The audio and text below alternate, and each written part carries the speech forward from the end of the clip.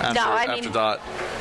They're certainly aware that they're ranked first time in a while, but I don't think.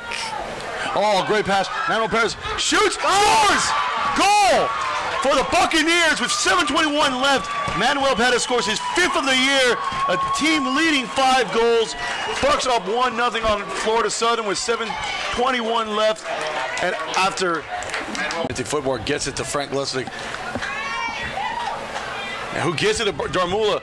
Darmula sends it across. Thomas Coombes. Goal for Thomas Coombes with 4:40 remaining in the second half. Put the Bucks up 2-0, and that should be it for the win as the Macarena